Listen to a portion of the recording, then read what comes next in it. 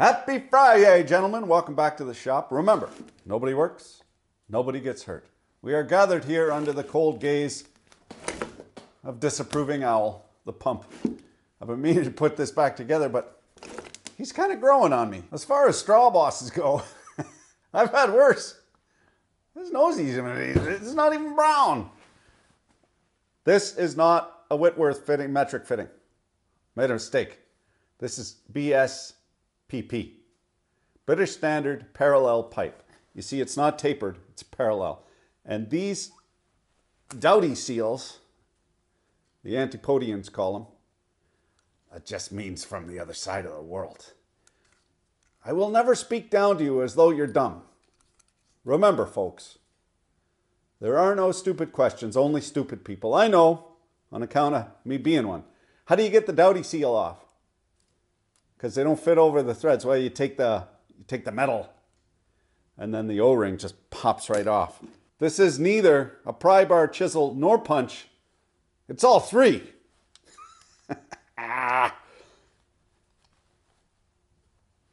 We like to get together here on the struggle bus. Each one teach one. Thank you. I don't know it all. Nobody does. What we're doing, though, is we are building up a lexicon of mechanical parts that make up the entirety of the known universe. We have here a -6, probably -20 JIC male. -20, of course, in 16ths is 1.25 inches. And then we would have a -16 BSPP, British Standard Parallel Thread. These are fantastic because you can clock them in any orientation. You're not relying on the threads to seal, you're relying on the O-ring. And it comes with a flat spot machined and a jam nut and a backup and then a dowdy seal. I don't know what you call this outer ring. I'm sure somebody in the comments knows. Is it the best thing that the British have ever invented? Possibly not, but I can't think of anything better. This is a low pressure barb fitting. 3/8 of an inch. I give you a wee joke. Not about what's under your kilt. It's between you and the missus.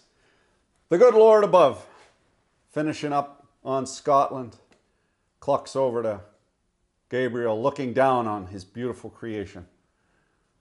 Mountains, verdant valleys, lakes, rivers, the salmon, the elk, beautiful daughters of Medea, bold and terrible, witchy and lovely, brave men, and a touch of the poteen, the pure Scotch whiskey.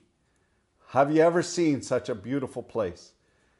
Gabriel, looking over at Geode's creation, says, a beauty, a bonny, and a joy forever. However, I fear that the men in Scotland will become soft because it's far, far too beautiful. The land of milk and honey will corrupt them. And the Lord says to Gabriel, you have yet to see the terrible neighbors I've given them. Okay, so barb fittings, they fit in like this. If they don't go in because the hose is too stiff, you can spit on it or you use a little soap, some Windex. Windex works great. You can also use Windex to apply decals. So you can move it around a little bit if you don't get it perfectly square or if there's bubbles. And then when the soap dries, the Windex dries, it doesn't do anything. It doesn't affect the adhesive. So, little trick there, some Windex. And then we have a gear clamp. This is a cheap gear clamp from China. We have good gear clamps that are stainless steel as well. Gear clamps aren't the best. They're really good because they are serviceable. But if you're handling the hose, if it's on a tool or something like that, far better, you know, they'll cut you from stem to stern and then you end up putting some electricity tape on there and then it gets all gooey and gross. Far better are these menders, these hose menders. You see like so. Those are ear clamps. And you need the Knipex nippers. Yeah, I know how it's pronounced. There's no better way to find a fucking douchebag than to pronounce something incorrectly and just see what happens. So we have the Knipex nippers, which is probably an illegal word to say. A nipper is actually a really important mission in a mine. The nipper is a fella keeps everybody working. He delivers the drill bits. Whatever you need, he nips and goes and gets it. It's super, super important. It's a little meat on the bone. It helps guys out. It keeps the drill turning and keeps the boys getting their rounds. However, if you go to some of these newfangled mines, they're not allowed to call them nippers. They're called, one place on Terrible, they called them spiders instead. There you go. Now when you got to siphon some gas out of the boss's truck, it doesn't get caught on your braces. Then for low pressure industrial and automotive applications, we have push locks. These are just nylon hose, tubing, pushes in like that, seals up and locks, and then they are reusable. You just pull on them and they come right out. I have them on little tiny cylinders and so forth, and process automation. Pretty ubiquitous, cheap, super, super convenient. There's a barbed bender. We're going to show you a punch lock on a horse cock. This is 400 PSI air water hose.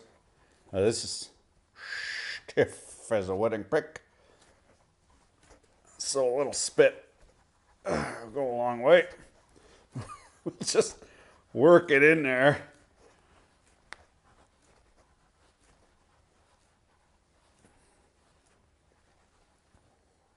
I'm going to share a beautiful anecdote from a fella down in the doobly-doo Hiawassee River. And I'll just read it to you. I have to tell you my favorite fitting story. I designed and built chemical plants and made high-end stuff for the pill makers. They were post-hole diggers, medical doctors, and whatnot. Now, our reptilian salesman comes to me. I have to interject here because, hey, psychopaths need to feed their kids too, if only to eat them later, fatten them up. The thing is about good sales guys is they realize that the modern corporation is a golem. It's a fiction that has all the rights of a citizen except that it can't vote, and its only purpose is profit. Now these slimy sales guys, they've learned this, and they know that as long as they don't get in trouble, anything goes. The hardest part of any job is not building the job, is not supplying it, it's not speccing it, it's not nothing like that. The hardest part of the job is selling the job. That is why these filthy, disgusting, subhuman psychopaths make so much filthy lucre, because the hard part is selling the job. Moving on. Our reptilian salesman comes to me and asks to set up our trucks with a rare set of fittings to provide mating fittings to the customers. These are the post-hole diggers, the PhDs, the brainiacs. So I asked him why, and he said it was so that only our tank truck would flange up to the entire plant and we would get 100% of the business, nudge the competitors out. I said, there is no way our clients, brainiacs, are that fucking stupid. So the salesman explains that the design of the system also needs to be signed off and approved by the government FDA guys. And the customer, once it's signed off, they'll never alter the plant in order to please the FDA, to maintain that compliance. You getting all this, he says? The slimy sales guy wants a bastardo fittings to obtain a monopoly with the customer. These guys had more degrees than a thermometer, but they couldn't see through the scam. And what do you know? It worked. The PhDs told the competitor that their equipment wouldn't flange up with the customer's plants. So cha-ching for our company. The fittings, you ask? It was 1 1/4 thingamajig based on British thread. And then another fella replies, I didn't know Apple made fittings. This is why we love standards. There's so many to choose from. You get these fast lock hose clamps, stainless steel, come in different sizes. And then you get the tool. I'll give you the tool for free if you buy enough of these. That's the Gillette razor. You buy the holder, you just keep buying them razors. We'll give you the holder for free. And this is a little fucky. There's a way to do this. If you're doing this every day, you know how. That's what we call in the trade a clue. I don't do this every day. But here's the idea. This cinches down on here.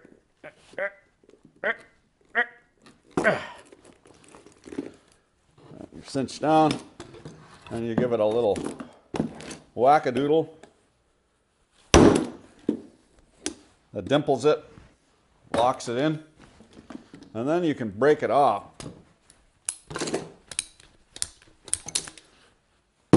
Like so.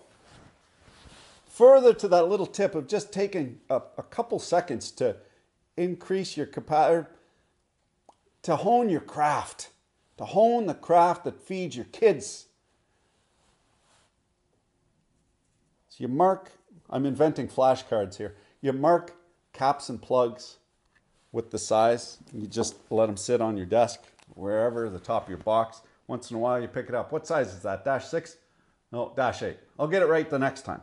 And when you're using these, you go to the crib, you go and get some of these fittings.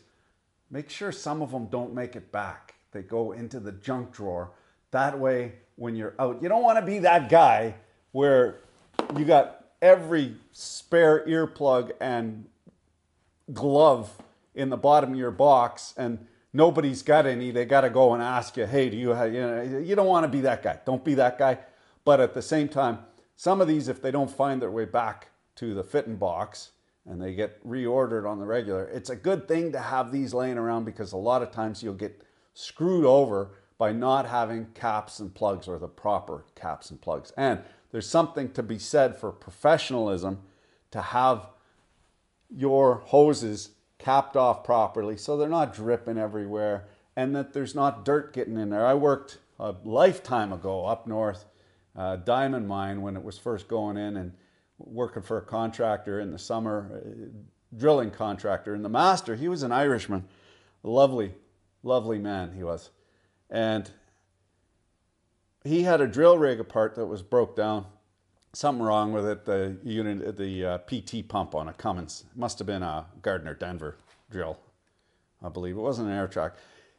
This filthy, disgusting old piece of tired iron dripping with whatever, schmoo, he had on the top of the pump and the mating high pressure lines.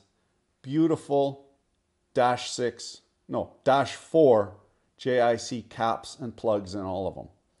And I asked him, it was so striking that I had to point it out. And he said to me, you know, sometimes you just want to look like you're doing a good job, even if you're not doing a good job. Sometimes just showing up is all you need to do. Just look the part. And fellas, another thing, fellas constantly, well, not constantly, but pretty regular, ask, you know, I'm a little freaked out. I got a job in a mine or I got a job at a factory and it's, quite frankly, it's a little above my pay grade or I'm intimidated. So here's the beauty about that, is if you just get in line and shut your fucking mouth, you'll be fine because the institution will draw you along until you get up to speed. It's far better to keep your mouth shut and be thought a fool than to open it and be known a fool. So if you're new and you're intimidated, just get in line and shut your mouth, partner. You're going to be fine. Thanks for watching. Keep your dick in a vice.